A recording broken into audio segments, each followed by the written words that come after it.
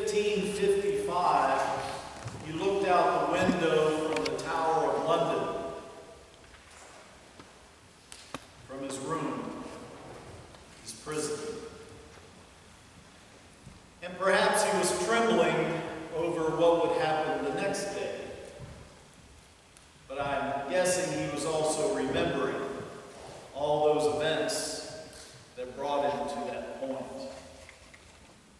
You see, he bitterly opposed the teachings of Martin Luther and the Reformation when that began to rise up in Germany and over in Europe. He preached very hard sermons against Reformation doctrine.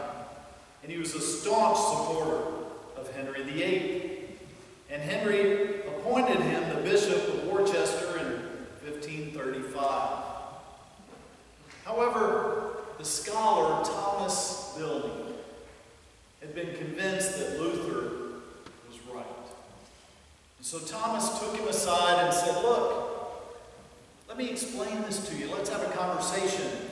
And through that conversation, he realized that, yes, Luther was right, and he needed to support the teachings of the Reformation.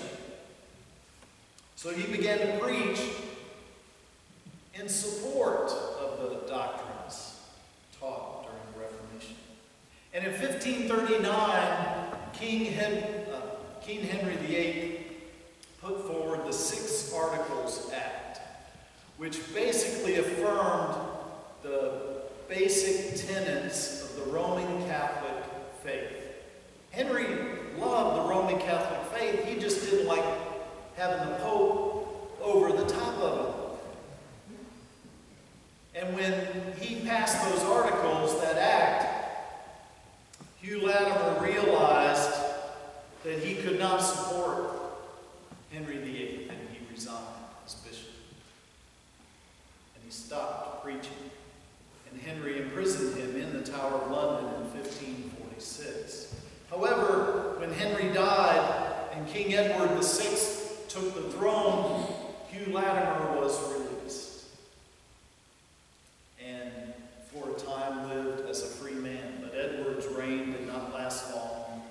And when Mary became queen, she swept away all the Reformation work that had preceded and reinstituted Roman Catholic faith in England.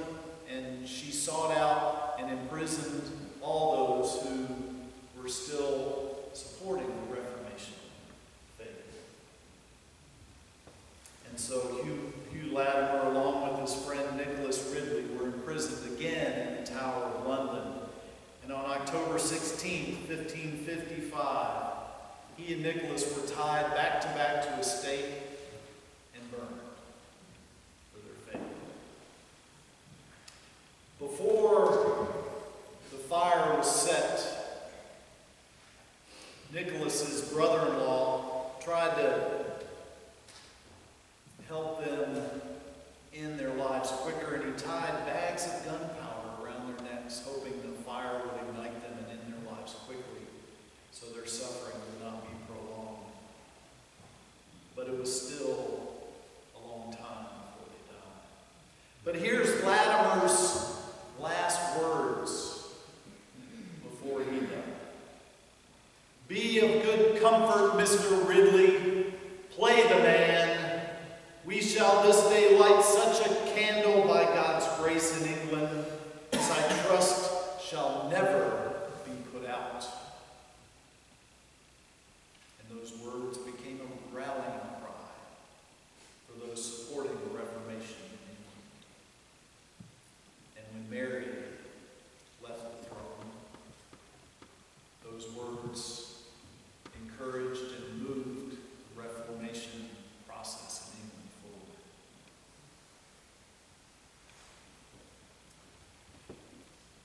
Another saint that I wanted to talk about was William Tyndale. So briefly, many of you know that he translated the Bible into English, and he started that effort in 1522. But what you don't know is, and some of you know, but John Wycliffe had begun that process previously, but he had to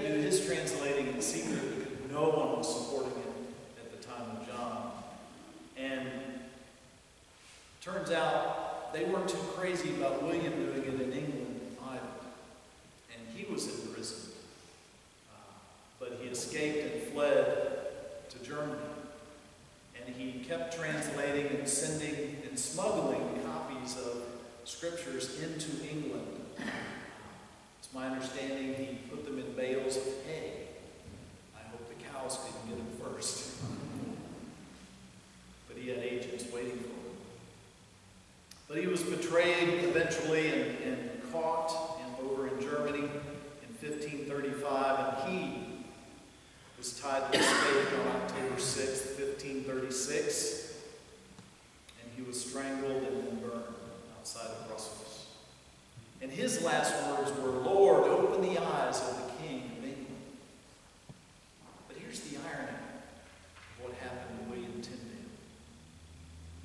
Just a year before, keep in mind they didn't have cell phones and the internet, so the word hadn't gotten back to Henry that they had arrested him and were going to execute him. So Henry gave permission in 1535 to translate the Bible into English, and he appointed Miles Coverdale to do that work. So William Tyndale died when he didn't need to. As a matter of fact, Coverdale's translation of the Psalms are largely intact in our 1928 prayer. The Great Bible followed Coverdale's translation, and Henry had copies of the Great Bible placed into every English church.